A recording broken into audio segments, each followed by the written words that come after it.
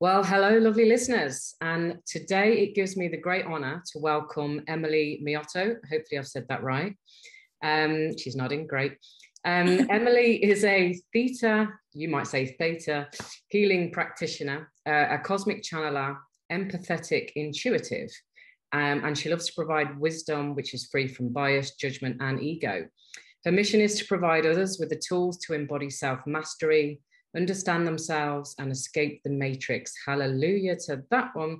To live their most empowered and authentic life. She loves to speak all things spirituality, energy, the universe, and escaping the matrix and tapping into wisdom together. So welcome, Emily. It's an absolute pleasure to have you here. Thank you so much. Thank you so much for having me. I'm very excited about this. Cool. So I'm intrigued with what you do anyway. I'm a Reiki healer myself. I don't do it as a profession. I did it as something that was just in me. So I attuned about nearly 4 years ago, I think it was. It's only more recently that I've decided that perhaps I'm going to take that out and start doing more with it. Very much into the universe, very much into all of that. And so over to you, Emily. And can you give us a little backstory about you and obviously how you got to doing what you're doing now? Yeah, so I actually grew up in a religious household. So it was completely opposite of what I'm into now. Yeah. And I was always wondering why. So many things just didn't make sense to me. And then when I was in university, my first year, I developed some sort of digestive issues that doctors couldn't explain it. One day, completely fine. The next day, it was just poof, gone. And I went to doctors. I went to therapists and everything to try and figure out, well, why do I have this? It's not just deal with the symptoms. It may go away, it may not. Why did it be created? Why was it manifested into my reality? And so I started to look into more of the Eastern medicine and started going to a naturopathic doctor. I went to Chinese medicine. I got acupuncture. And then I came across Theta Healing in that practice. And from there, I got those spiritual goosebumps that said, this is the truth, follow it. And after one session, I was able to cure what was considered an incurable disease. I don't think I mentioned it, but it was celiac that I ended up being diagnosed with. Oh, okay, right. And I removed that from my manifested reality after one session. I was able to clear up sexual trauma from the past. And after that, I was sold. I was like, this is what I'm going to be doing for the rest of my life.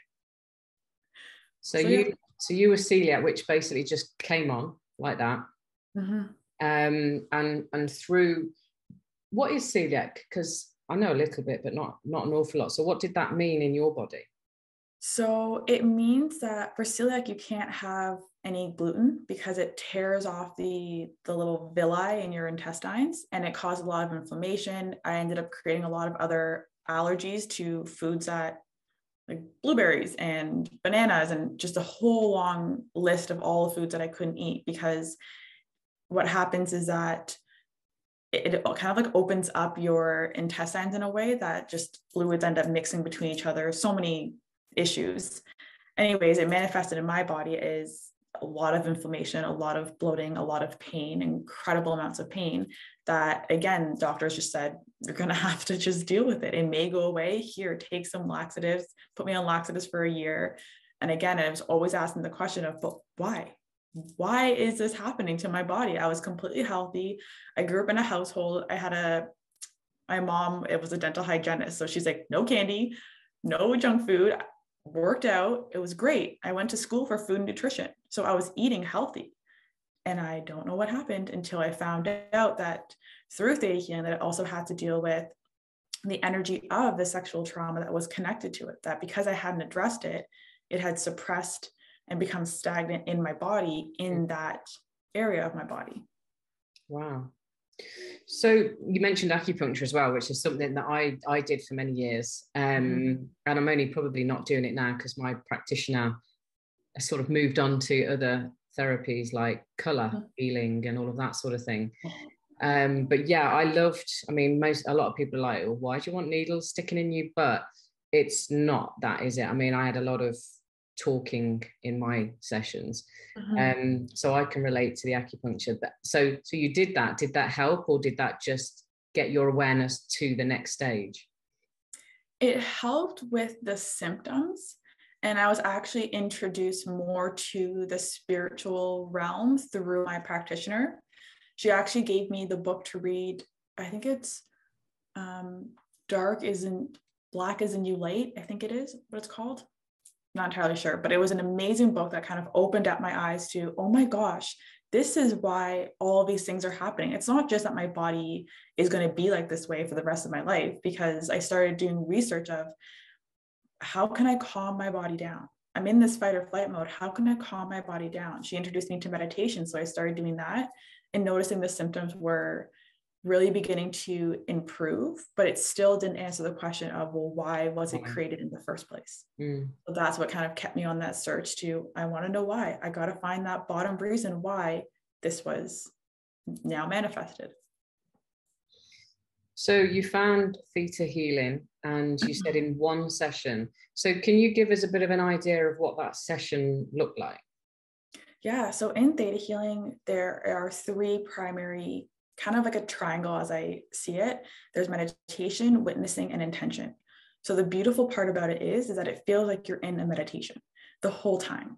And through this meditation, the practitioner alters your brainwave state. So now you're vibrating at the theta brainwave state. And this is where your access to the subconscious mind, where you hold all of these traumas and wounds from the past, whether it was, if you believe in past lives, it can also be from your past lives, it can be from your ancestors. But with this, you're able to trace back the moment which you instilled a certain belief.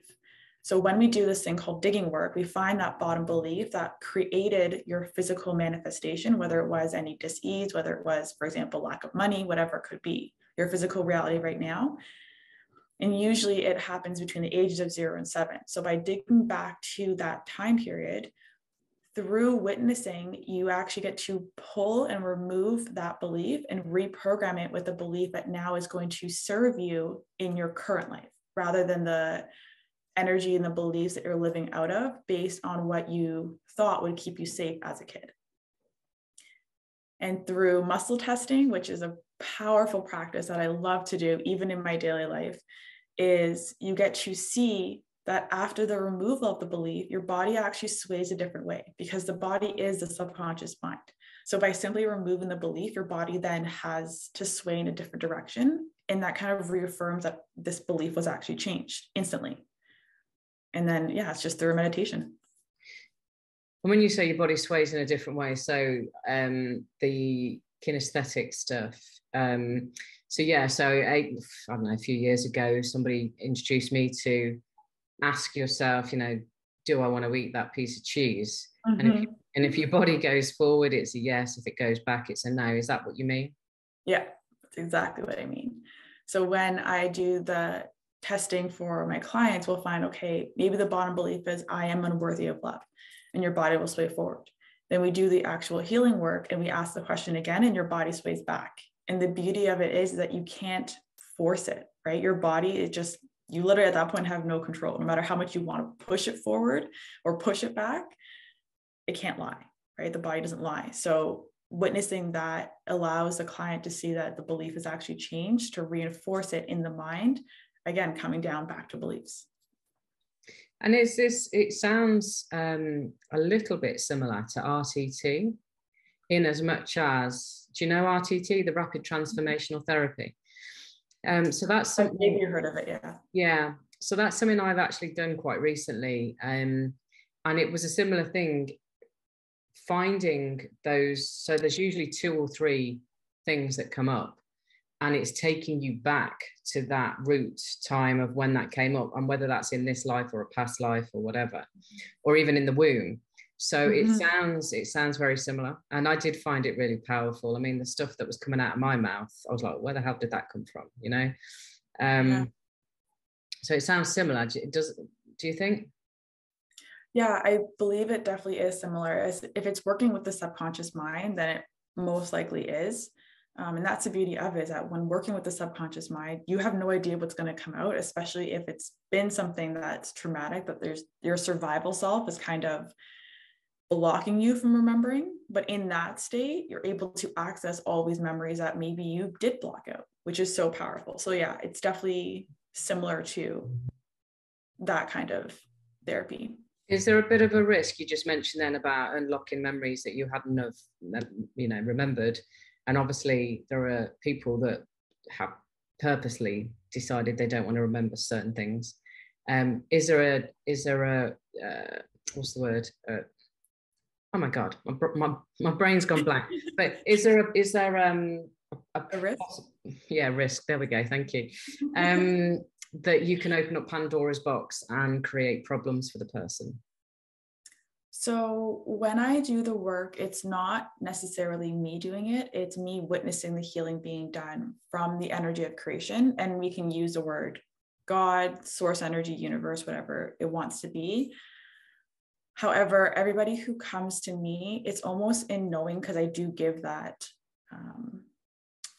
right at the beginning, that, okay, we are going to be opening up things that you may have suppressed.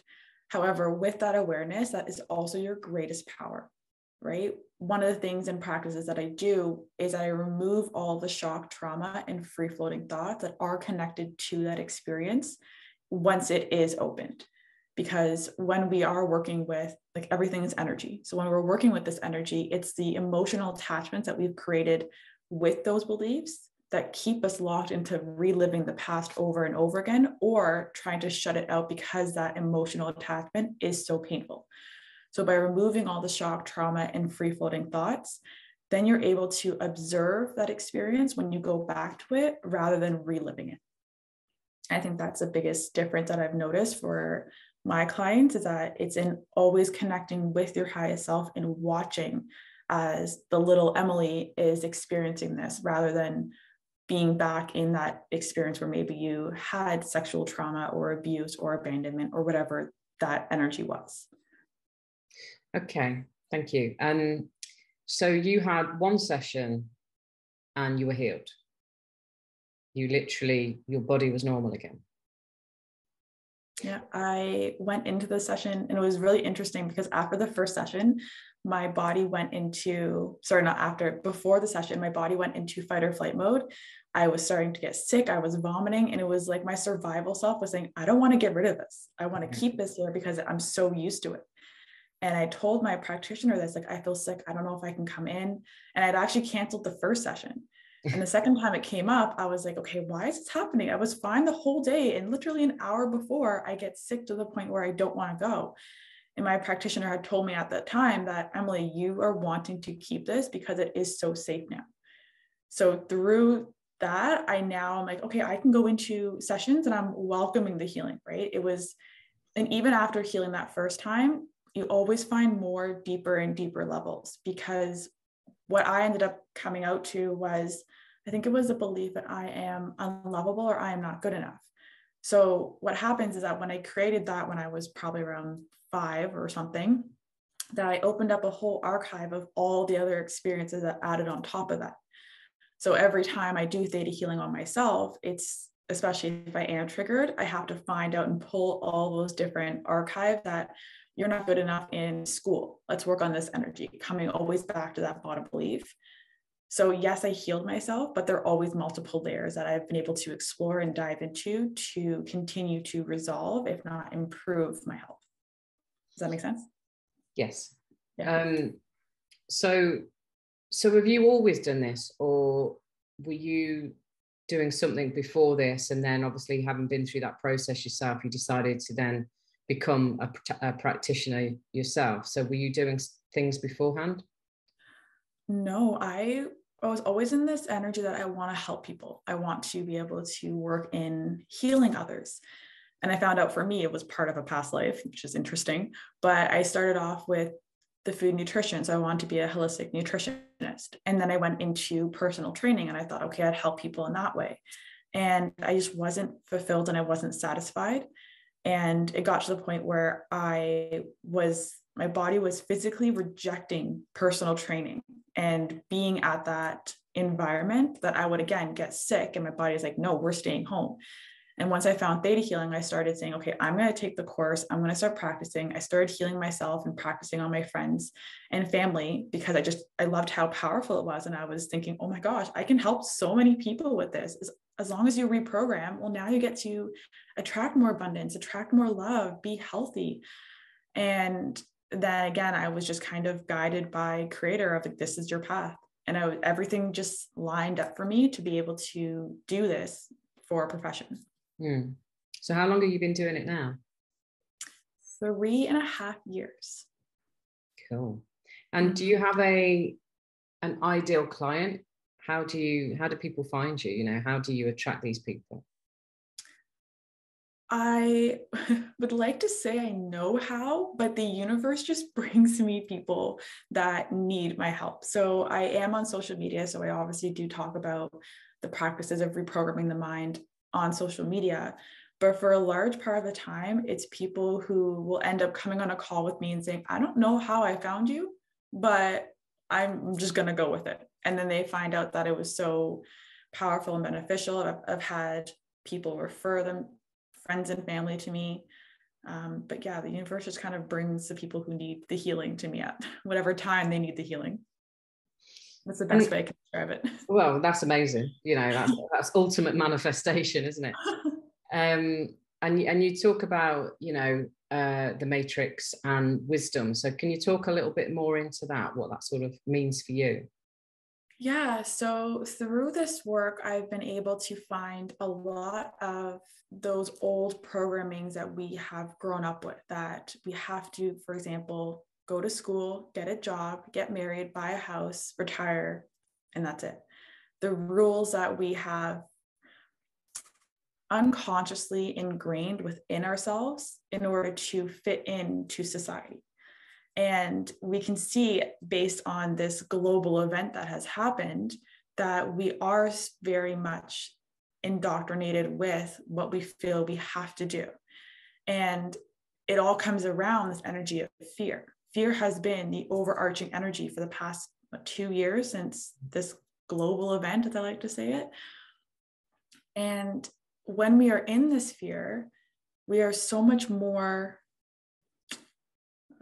vulnerable, so much more easily persuaded. And we then don't have any power. We don't know how to reclaim our power, because all we are trying to do in our survival self is just keep us safe, right? We're put in this fight or flight mode, and we're consistently staying there, that we're going to listen to whoever and whatever is going to bring us back to any real or imagined idea of safety.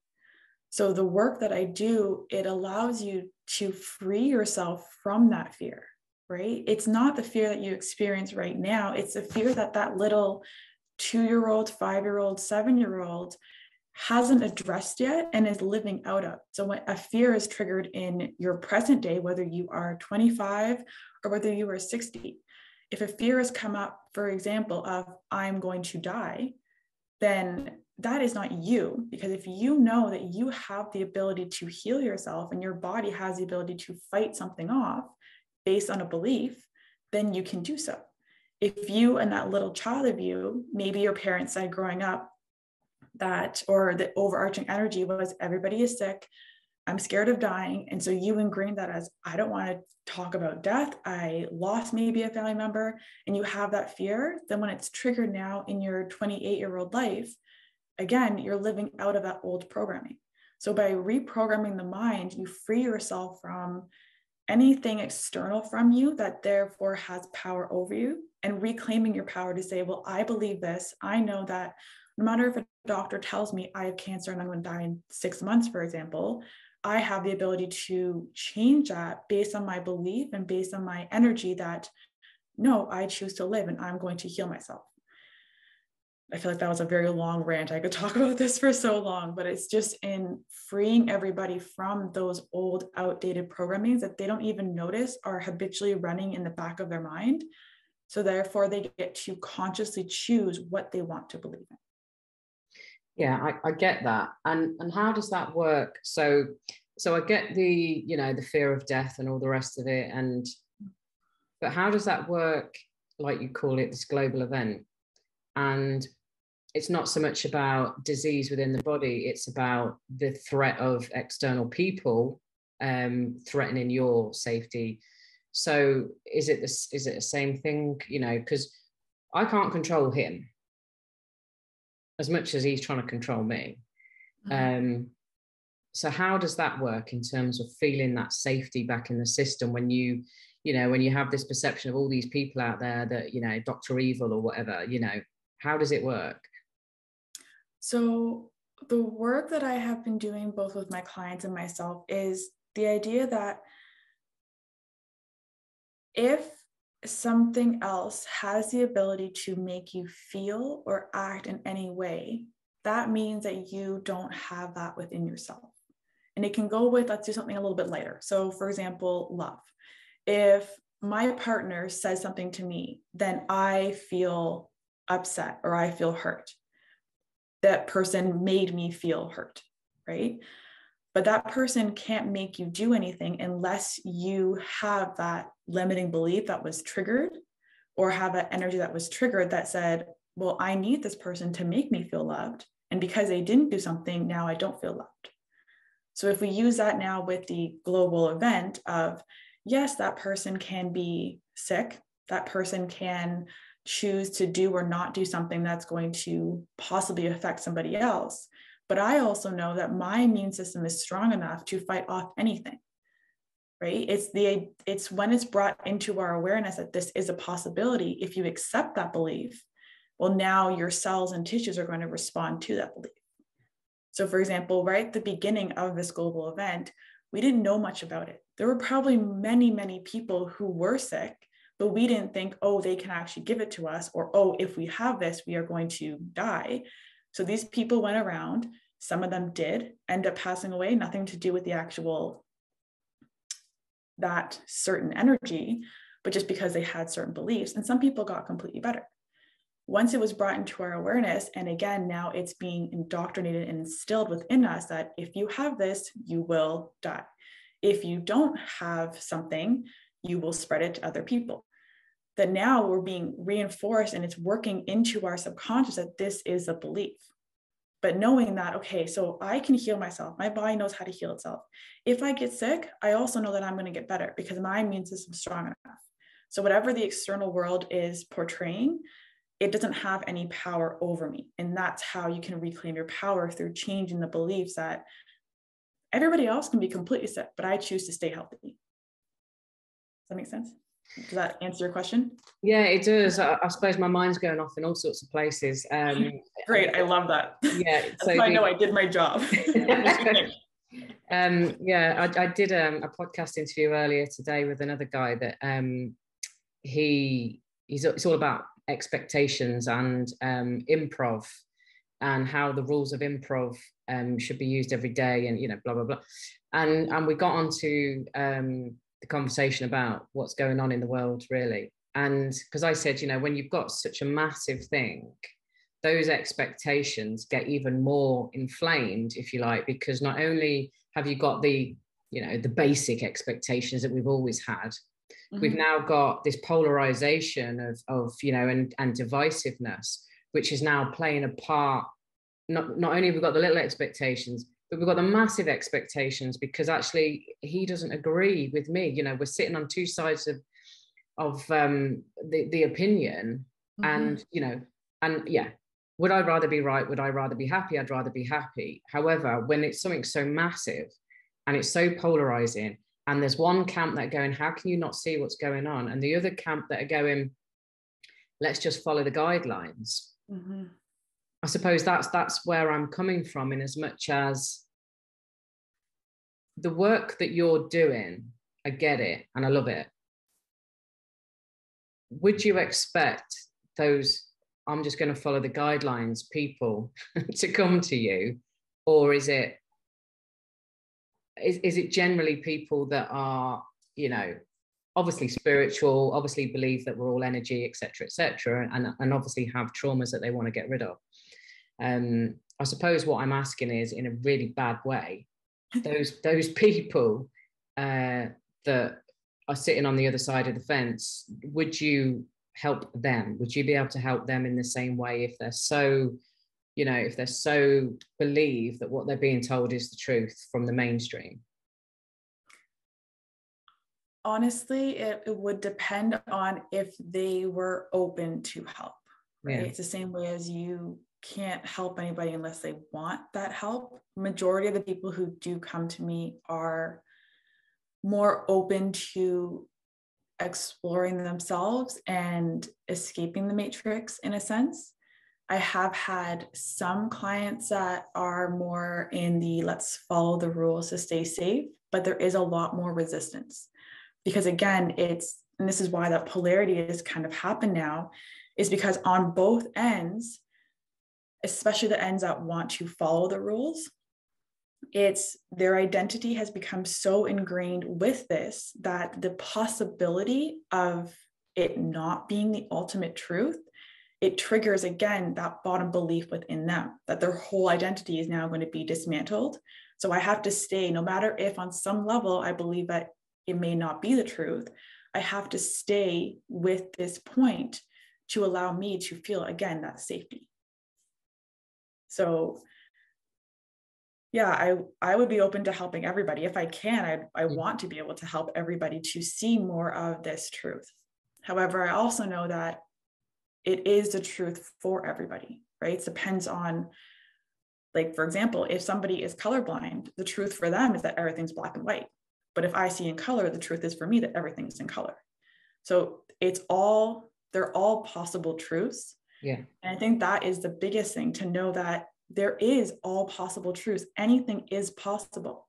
So when someone says, well, you will die if you do get some sort of sickness, I'm trying to avoid certain words. If you do get some sort of sickness, you will die. Well, yes, that is true. Yeah. In one aspect, in one of the areas in the doorways of the quantum field, that is possible. But there's also the possibility that you can heal. So which one do you choose? Again, it comes back to you have that choice. No matter if everybody else is sick, no matter if everybody else is telling you that you were going to get sick or that you are making me sick by not doing something, well, now it's saying, well, now I have all the power over you. So why do you choose to accept the fact that I have power on my choices on how you are going to heal? Right? Because now that's accepting that truth for them, that everybody else is making me sick. And again, you can trace that back down to certain beliefs from your childhood, maybe saying, I'm not empowered. I'm not good enough to heal. I'm not good enough to say what I want to say or believe what I want to believe. It comes down to that childhood belief. So in reprogramming it, now you can set yourself free and reclaim that power to say, I choose a reality that I want to see, regardless of what anyone else sees. Yeah, absolutely. Yeah. You're talking my language. Love it. Talk for hours about this. So if somebody was listening now and they know they've got something going on, whether it be an anxiety thing or whether it be a physical thing or whatever, and they're thinking this sounds like the thing for me, what is the process that you take? I mean, I know you said that you felt pretty much healed within one session, but what is the sort of thing that you offer out to new clients that want to tackle whatever it is that's going on for them? So I always have two different options. I have one, which is the Theta Healing, which we just primarily focus on me doing the healing on you. Then I also have more of the coaching program, which teaches you how to do this healing yourself. Because what I want to be able to give everybody is you can do this yourself. You can self-heal. You can manifest on demand. You can transform your life. You just have to know how to balance out that subconscious and that conscious work, right? It's in my coaching program, it's 3 months of that rebalancing. And then Theta Healing, it's more of the one-on-one or one-off kind of sessions, depending on how much you want the healing being done. But it's in asking yourself if you are willing to let go of everything that you used to know or were comfortable with in order to find your purpose, to self-heal, and to transform your life. Because if the answer is no, then no matter what healing is done, whether it is with me, with somebody else, Reiki, acupuncture, there's that resistance. So it's not actually going to be done. If you're open to the discomfort, because change, all this change, as we can see in the past 2 years, has created so much discomfort. If you are okay with that discomfort, then let's work together, because that is how you know you're going to be changing. Your body is now saying, I'm ready to let go of the old and embody the new. And that discomfort is just part of the fermentation period of alchemy, where you have to take that step, right? And you have that choice. Do I go back or do I go forward? Right? So it's an asking that one question. Am I ready to dismantle my life? Am I ready to be uncomfortable? Am I ready to let go, even if it feels potentially unsafe? Because it's going to feel unsafe, because your survival self has created this beautiful comfort zone for you for however many years until you've come to this point.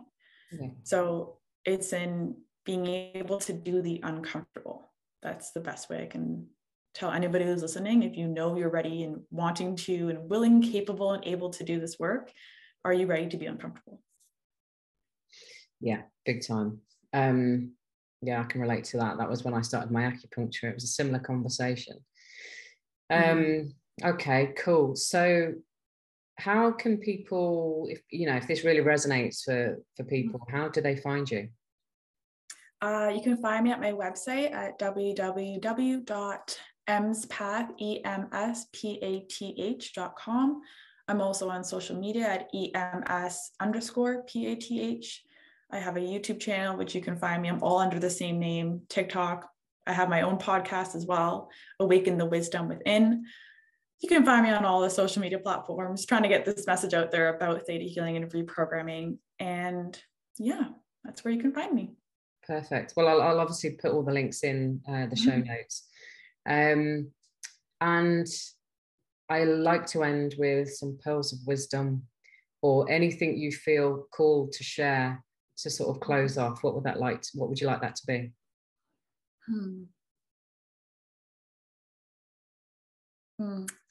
So for everybody who is listening, in the process of alchemizing your life, in the process of making those shifts and changes that will allow you to transform and heal, is to ask yourself this one question, which is fear or love?